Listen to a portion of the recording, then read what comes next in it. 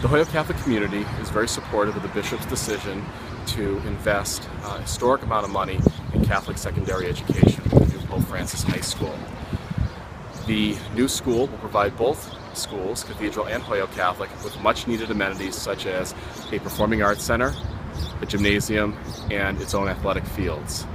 We understand that there are going to be some issues with transportation for many families. The Bishop in his press conference pledged to address those issues and make the new Pope Francis High School accessible to all who want to attend. I personally am a firm believer that Catholic education should be afforded to any family regardless of their ability to pay. The endowment that the Bishop discussed has the potential to make that a reality for all those families. So again, we are very supportive of this decision.